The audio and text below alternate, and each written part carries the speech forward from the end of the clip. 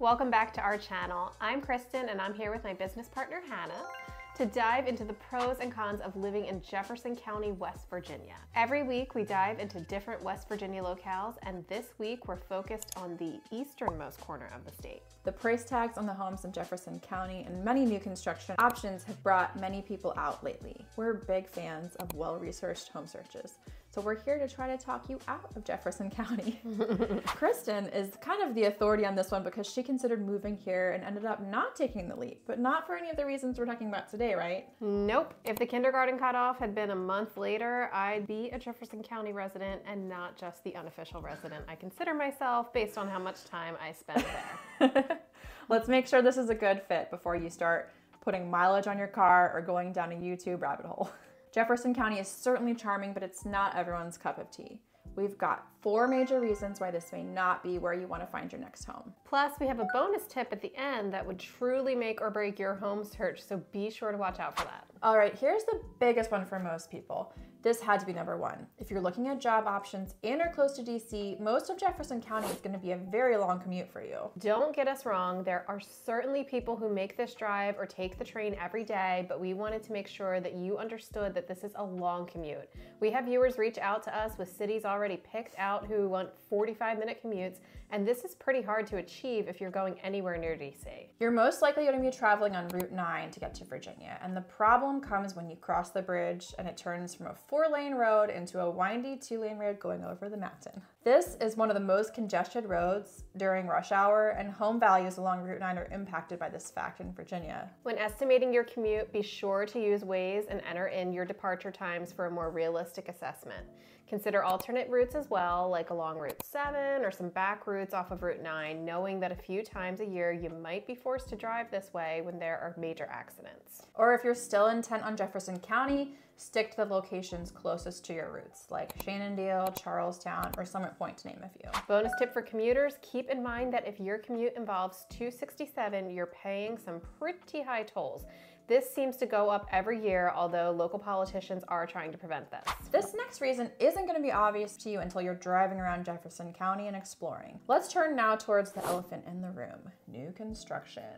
You mean the big piles of dirt that keep popping up everywhere? Precisely. We've seen a lot of rapid growth out here, so if you're opposed to driving past housing developments on a regular basis, this would not be a pleasant place to live. Certain areas are less affected, and I have noticed these developments tend to be close to major roadways or town centers, so there are still many pockets of serene open fields and private spaces. So if you're all about solitude and seclusion in your next home, it's certainly possible to find that here with the right amount of acreage, but you may start seeing new developments along your commute as the area continues to grow. If you'd like to be a little more off the beaten path, you can check out certain parts of Berkeley County, Clark County, or Frederick County. And the silver lining of all this new development is that more businesses are able to thrive and come to the area. We just saw a poke restaurant that was coming soon in Charlestown last week. Can't wait. The new homes aren't as hard of a pill to swallow if we get some more dining options in my book. And that's coming from someone who currently lives right next door to an active construction zone. But I also knew that it was in the future plans when I bought this place. It's always smart to research your zoning before you make the commitment to move somewhere, but also understand that zoning can change at any time. It's out of your control. What's one thing that everyone likes to complain about? Taxes? Well, yes, but here I'm talking about weather. Jefferson County certainly has its fair share of seasons, with a nice hot summer to a pretty cold winter.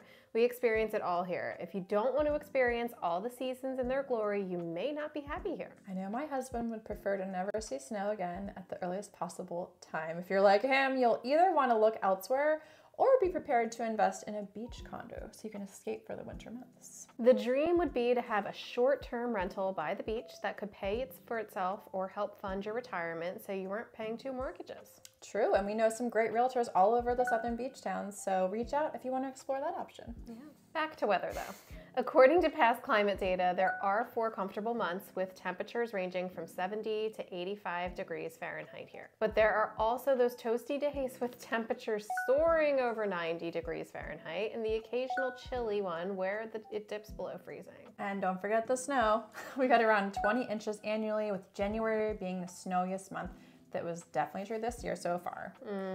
So if you're looking to escape the occasional snow, this would not be the best place for you. Our last major reason to reconsider Jefferson County as your next home is school choice.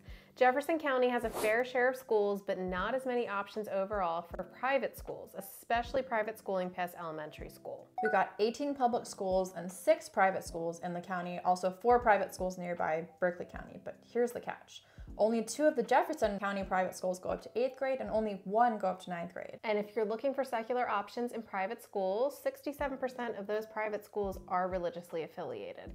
If you prefer non-secular education, you're in luck here. Some families on the southern parts of Jefferson County do cross into Clark County or western Loudoun County for a handful of other schools. Looking at the public schools, students in elementary can benefit from smaller class sizes here, with student-teacher ratios ranging historically from 12:1 to 17:1. It's all about what suits your child's needs, and some children really thrive in these small environments. And let's not forget Eastern Panhandle Preparatory Academy, a new public charter school with over 100 acres of space. This school has only been open a few years at the time of filming, but we're excited to see it grow. Our hands are tied from recommending schools for both ethical and logistical reasons, but we can provide you with valuable data to help you make an informed decision. And don't forget to research the Hope Scholarship if you're debating between public and private school options. This is a popular resource for Jefferson County families. Now, onto your bonus tip. Internet options can be limited depending on how close you are to town or major subdivisions. This is changing a little with expanded satellite internet, but needs to be researched because it is so pivotal to many home buyers these days, especially those who can work remotely. The last thing we want is for you to unpack your boxes only to find that you can't stream Netflix, so be sure to reach out for our internet provider research list in case you need help with this. Jefferson County has many charms, but it's not for everyone. Whether your search hinges on a commute to DC or certain school options, be sure to do your research and see if any of these factors are a deal breaker for you. If we haven't talked you out of Jefferson County yet, be sure to watch our Jefferson County versus Clark County to compare this location to its Virginia neighbor. We're here to help you weigh the pros and cons and possibly consider some locations in West Virginia or Northern Virginia that weren't even on your radar yet. Thanks for tuning in. Until next time, stay curious and keep exploring your options.